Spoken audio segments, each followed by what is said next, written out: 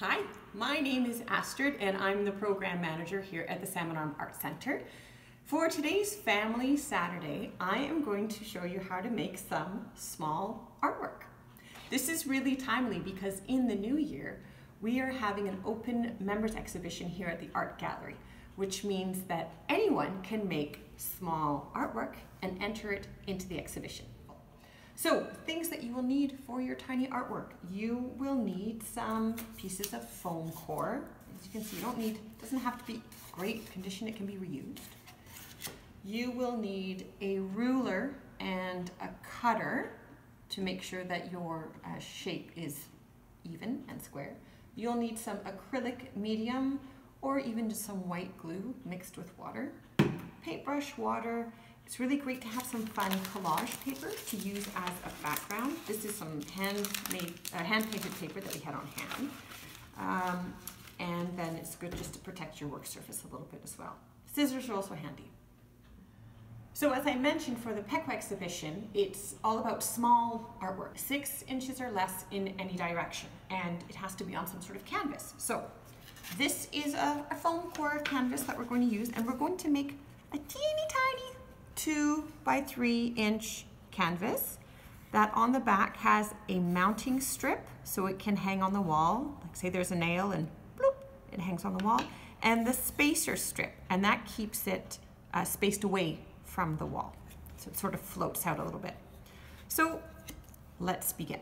You take your piece of foam core. You want to measure, I'm using this green underlay here, to make sure I am not larger than 6 inches. I'm going to make a teeny tiny one, so you can cut it. You can take, say, an X-Acto knife. You can use some scissors. Once you have the size you're working with, you get to decide what you want this front of the canvas to look like. I like this purple paper. So I'm going to put it down. Here comes the old acrylic medium. If you are like me and patience is not your virtue, this is fun because you don't have to be super precise. Also great if you're doing kiddos. Patience is not their virtue. Often, sometimes. Glob it on. Take your piece. And now you can see well on this one, you're wrapping it around like a Christmas present, really. So squishy squish, folding over,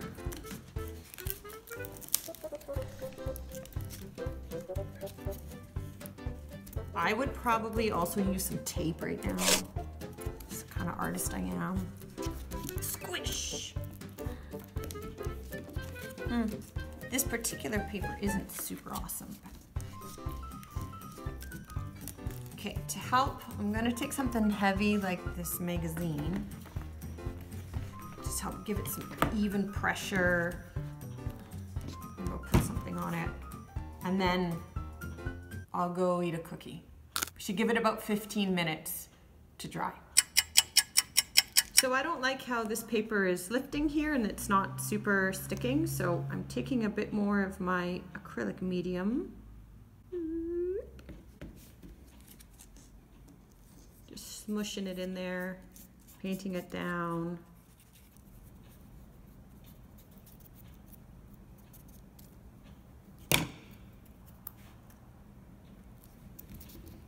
Ooh, squish. So you do need to have like some good pressure on here.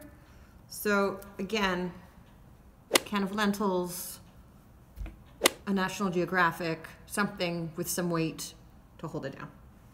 You've also got the option of creating your artwork before the strips are on in the back. That might make it a bit more steady. So for example, with my cupcake here, schmirg a whole bunch.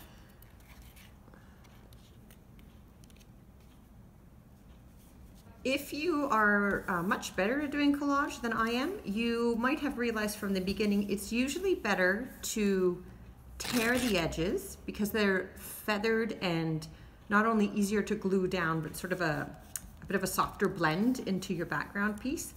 Or if you have a very sharp tool like an X-Acto or some very precise scissors, You could cut along the edges of a really detailed photograph, such as this delicious cupcake with sprinkles. And that sharp edge will give a nice contrast. For this particular canvas, rather than working with images, my next step is to work with words. I'm going to create a little collage poem on this one here. So although I'm going to adhere my text here, it's important for me to cover cupcake with a layer of the acrylic medium at this point, because you don't want it to wrinkle up. So you need glue on top and on the bottom to keep it flat, sealed, beautiful. Voila. So my tiny artwork is going to be a collage poem. So you can see I've begun it, and I realized I needed a toothpick to actually help me place the words a little better. And I put some glue in a dish just to help me out. So I've got my words here. I'll place them down using the glue, and at the end I'll cover everything again with some acrylic medium.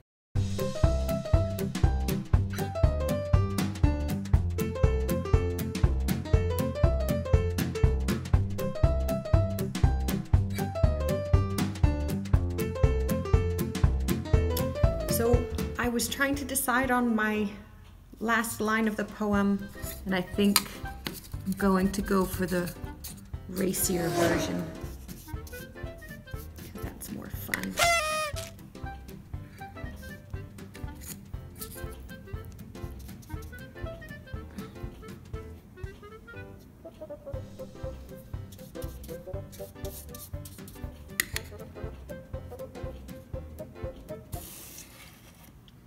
Here's my poem. My best friend gave me a Viking recipe, guaranteed to bring me joy and wonder. Open waters, cold showers, and radical care for women on the run. So now that I've got my collage the way I want, we have to do an all-over splurge of the acrylic medium. And I'll say something about the collage words themselves. It's good to have a variety of magazines on hand to give you choice. The New Yorker was very good for things like semicolons and first person words like me, myself, that kind of stuff.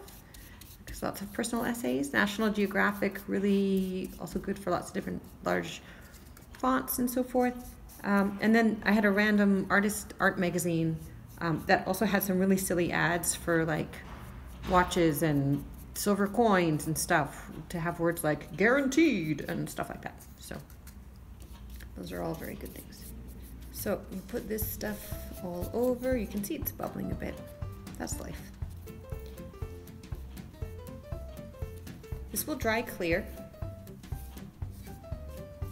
You really want to smooth it out though, so you don't get like pools of it.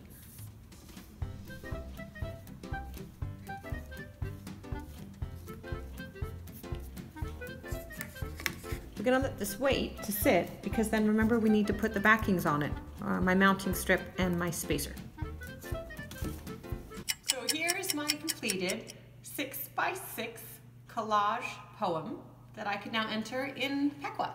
And collage is a really easy medium to do, because you can start with old magazines, New Yorker, some random artist magazine. National Geographic is really great because they often have lots of great color photographs that can be the background for your collage, and lots of good words. And remember at the beginning I showed our teeny tiny little canvas. I could make another small collage on here, but you're not limited to collage. You could do photography, watercolor, fiber art, and we'll make some more videos showing examples of those. So thanks for watching. I hope you have a really happy Saturday. We really look forward to welcoming as many members of art into Pequa as possible. And we look forward to a day when we can welcome all our young Family Saturday artists in the gallery once again. Until then, stay cool, stay creative. We'll see you soon.